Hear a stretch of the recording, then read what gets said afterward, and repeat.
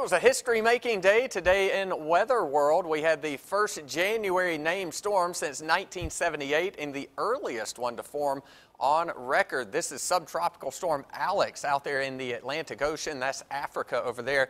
It is moving northeast at 14 miles per hour. The forecast from the National Hurricane Center actually calls for it to remain a subtropical storm for the next several days. It might even strengthen some as it moves into the North Atlantic. Water very cold, and it's not going to affect anywhere in the U.S. Back home, it was cold out there this morning. That was the only thing affecting us. The low 29. The high today was 54. Storm spotters reported lows in the upper 20s in Wagner. Dennis reporting 27 there, but we barely got below freezing in Martinez. Your low this morning, 32. High temperatures around the area were generally in the mid-50s.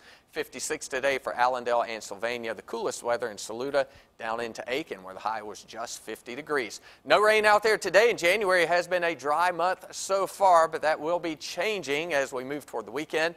We'll have some rain on Friday, possibly again on Sunday. I'll have a final look at your 7-day forecast coming up in a few minutes.